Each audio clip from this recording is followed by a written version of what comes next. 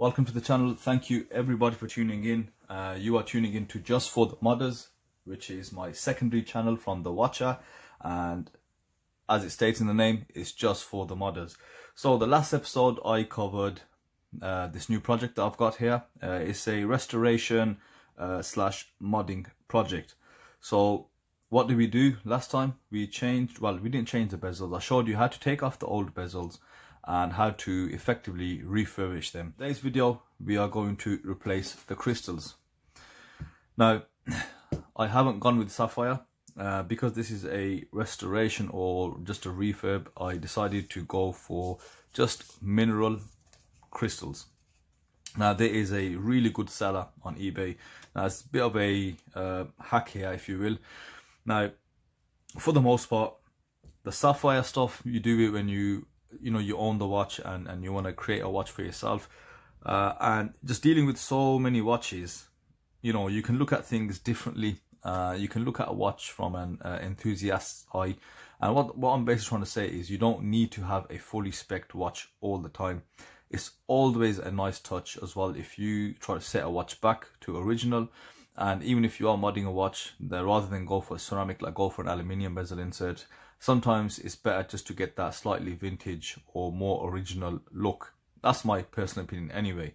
And even when it comes to those homage watches from AliExpress, there are a couple of watches which, when they do use an aluminium bezel insert, I appreciate that slightly more now than a ceramic. It's just ceramic everywhere, this high glossy surface. So this seller, now let me give you an example. You can just see here, clocksuk.co.uk, and I've bought off them previously. Now you're looking at only like £5 to £6 a crystal, and they've got multiple sizes. So what you ideally want to do here is take out your old crystal, measure it, and then make a purchase. So if it's just a quick little fix that you're trying to do, because hard legs isn't that bad, yes, it's more prone to scratching, but it does take still something quite substantial to give it a scratch. But this also applies to sapphire, so what I'm about to do here, you can also do that with a sapphire crystal. Now, the company I bought it from, they do flat and domed. So I've gone for a domed for the Monster, and I've gone for a flat for the SKX 13. But I don't know if you can see it, the actual Monster does already come with a domed crystal, so that's why I want to replace it with something like for like. So without further ado, let's start taking those crystals out. For that, you will need this crystal press, which I mentioned before. It's not the best, it does do the job, but you do need to develop a little knack around how you use it. So before we touch that, what we need to do is take off the case back. When you are using case backs like these, you want to make sure once it is in these little notches here, turn it to make it tight so it's gripping and it's got less chance of slipping and causing damage. Now, I have decided this watch will also actually feature a bezel insert replacement, and I'm also going to do a movement change from the current 7S 26 to an NH36, and consequently I will also do a guide on how to replace the stem. So you're going to get a full how to mod everything just on this watch alone. Once you've done that, we are going to remove the crown and stem, and the way we are going to do that is to show you guys here. The crown needs to be still seated, not pulled out, and you can see this little lever here. Now at the end of that lever, let's see if we can get a good quality picture here, there's a little dimple there. You need to press on that just gently. Once you do that, you can then remove the crown and stem with relative ease.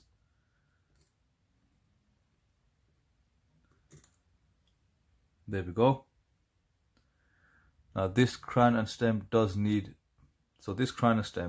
actually need replacing. You can just see the seal here, it's not properly seated anymore, but it's been in there for quite a long time.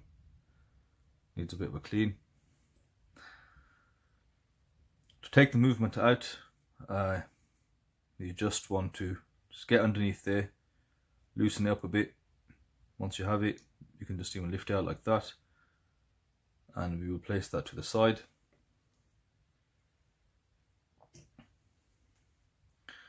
Right, there we have it. Now, because the SKX13 is quite small, you need to find a relatively small die. Oh, here's a chapter ring.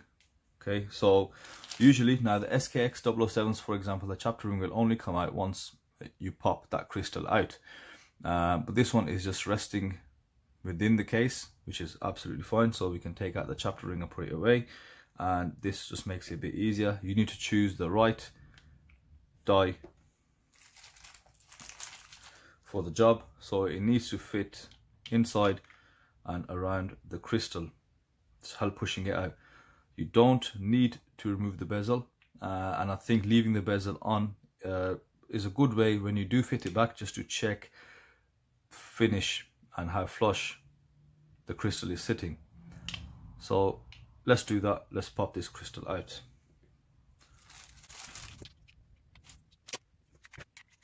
Now, if you are working on a watch which is unmarked, then I suggest you obviously try to protect that watch.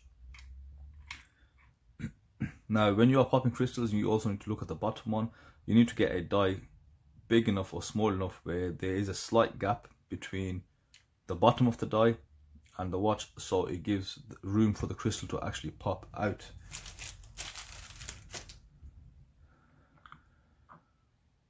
So something like this. So the bezel, you can see, is sitting on the die, and that gives a little gap for the crystal to be pushed out.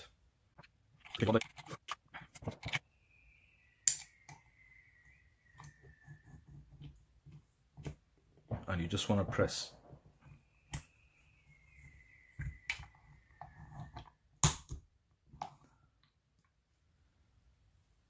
And there we have it.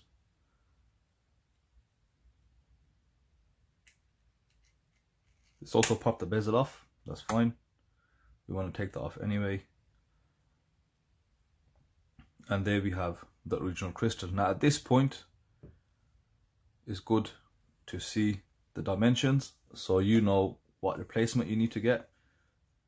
The crystal is 28 millimeters in diameter. And it's 2.5 mil thick. Now you can also see it does have a slight chamfer to the edge.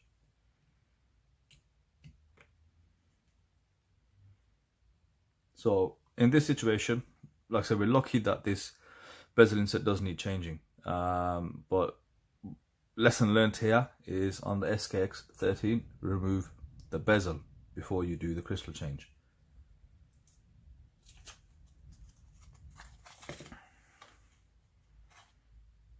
So the one that we have as a replacement, there is no chamfer edge, it's a flat crystal, and dimensions are the same. We need a 2.5, this one is a 3 mil. Now you did notice there was a slight gap between the bezel insert and the case due to the chamfer. Let's see how the 3 mil one looks.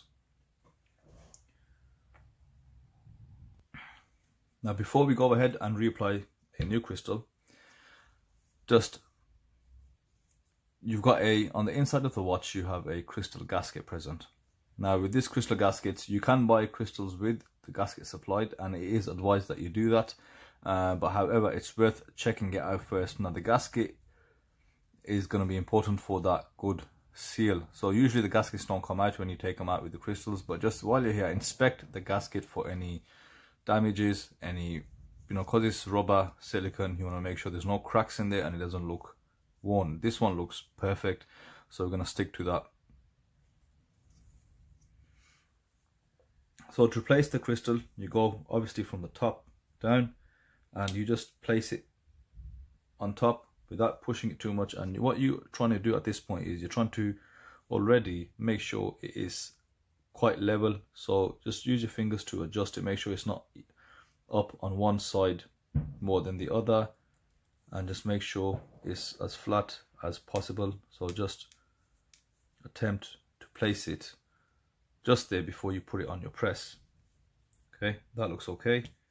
Once you're happy with the alignment, the die that you used previously, just turn it around, and you want to use a side which covers the crystal closest to the edge as possible, so you get allowed to press it down equally on either side.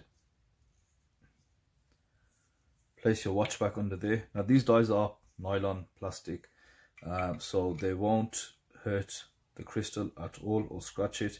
If you would like to put a cloth in between, that's absolutely up to you. So just start off by pressing gently, just squeezing it and rotating as you go along, just to get to see perfectly. And just rotate as I'm doing here, press and rotate, press and rotate.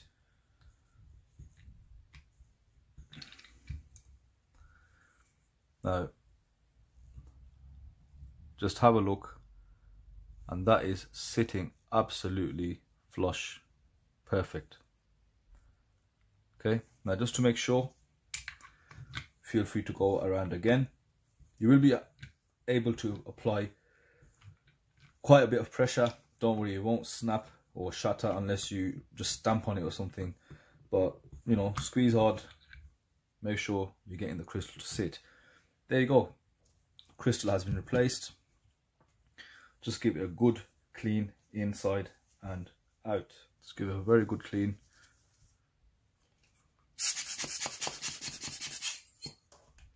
Okay, crystal has been replaced. Now we can just put the watch back together. You just need something flat to place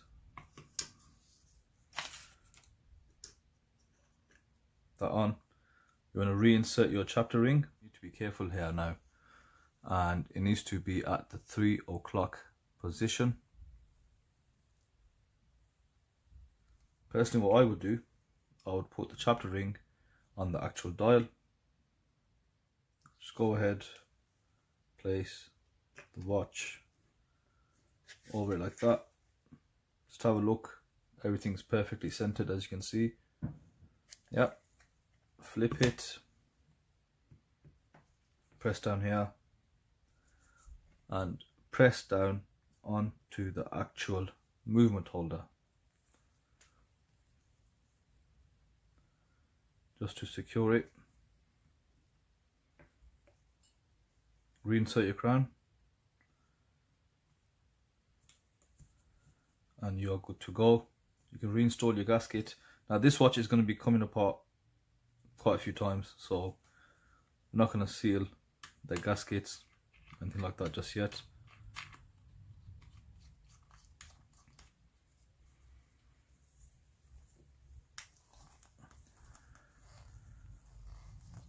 Just hand tighten that. The bezel insert, we're going to do that on another video, but there is something here with this watch here. I don't know if you can see clearly. There's this, I don't know what that is. There's a little piece, looks like a bit of damage on the bezel, where it won't let the bezel insert sit anymore now, so we will have to try and file that down, but that will be on the next video. So there we have it, crystal replaced on the SKX 13. Now let's look at doing that to the monster.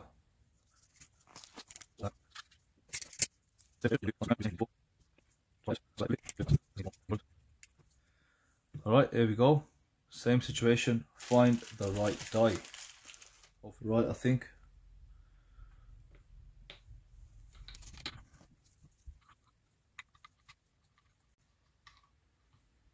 Let's go for it, guys.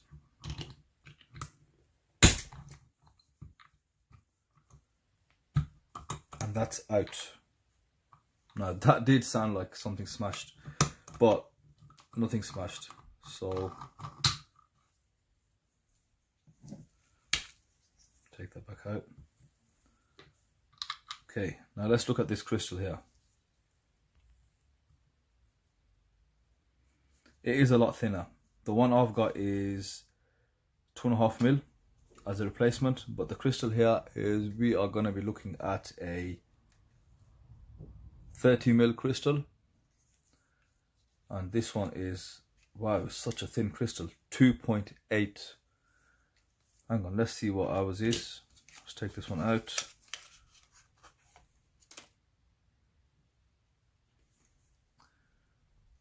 The replacement one we have is 3.5. Let's see how that goes. That's due to the dome, obviously. So let's give that a good clean before you replace it. The dome side needs to be on the top, so see, like that. And the same situation, just press, just settle it, make sure it's quite flat. Yes, it is. And then you can go for the press. Now, finding the right one again is very important, and a lot of the times you will find the one that you used to take the crystal out, you can also use to put the crystal back in if you turn it around. And again, just press gently at first just to seat it, and then as you go around, rotate, press, rotate, press, and just move it around. Let's check the alignment. What you want to look at for the lip, the edge of how far that protrudes. That's a perfect fit, guys. That is a perfect fit. Very, very impressed with that one. Just give it a good clean. This one was a lot easier due to the chapter ring being on the dial as well. So now we can put this back together, put the movement down here,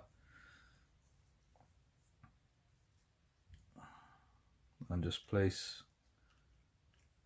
the watch case back on, flip, and now you'll have to just maneuver the movement back in. You have to fiddle with this a bit, and the best thing you can do really is just lift it up slowly and get them all to sit down together, and just press in. There we go, worked out.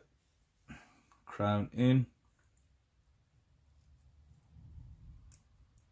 perfect. Let's get that gasket bezel back on. Let's get the case back gasket back on. And that looks awesome already. Take a look at that. Compared to the original crystal, big scratch. Now, no scratch. Right, to summarize today's video, we did, of course, the crystal replacement on the SKX 013, and we've done the same thing on the Monster. Now, with regards to the Monster, this is where my project stops. I missed out on a couple of available genuine bezels which were on eBay, so I'll have to keep an eye on that. But as far as I'm concerned, I'm actually done on this. The only thing I'm doing now is I'm testing the movement. So I'm going to wear it for a couple of days. If the movement is holding up fine, it's within the allowed tolerances, then I might keep it, or might just put it up for sale. Hopefully within that time I'll find a bezel coming up for sale on eBay. If not, then this will be coming back, and I'll be doing a movement change with a crown and stem change also. With regards to the SKX 13, so we're going to do a bezel replacement. We're also going to do a dial replacement. I will use the same hands, and crown and stem, and also to go in line with that is going to be a NH36 conversion. So there's a lot to look forward to with this one. Hopefully at the end of it, it should look very nice, back to stock. And I do have a lovely genuine Jubilee Seiko bracelet, which I can use on this. Lessons learned, very important. So this is the first SKX 13 that I've done, and I think my mistake on this one was not realizing that you do need to take the bezel off. On the SKX 007 you don't need to, and for the most part on most of the Seikos you don't need to remove the bezel inserts if you can do crystal change. However, I think the crystal was touching the bezel, that's why it came off. So if you've got a good bezel, you don't destroy it, don't do that, just take the bezel off. Hope you guys enjoyed that. And what I want from you guys now is I need you guys to tell me what mods you've done, what mods you're working on, because this channel is really about pushing you guys to start modding, start getting confident with it. You've seen the mistake I made. It's nothing. Trust me, the parts are so cheap. You can make mistakes all day. You know, it's all a learning curve. And I was just as scared or nervous before I started modding. So let's do it. Tell me your stories in your comments. If you can link any pictures, I can feature them on the channel. And let's just get everybody on the modding. Thank you for watching, and I'll see you for the next episode.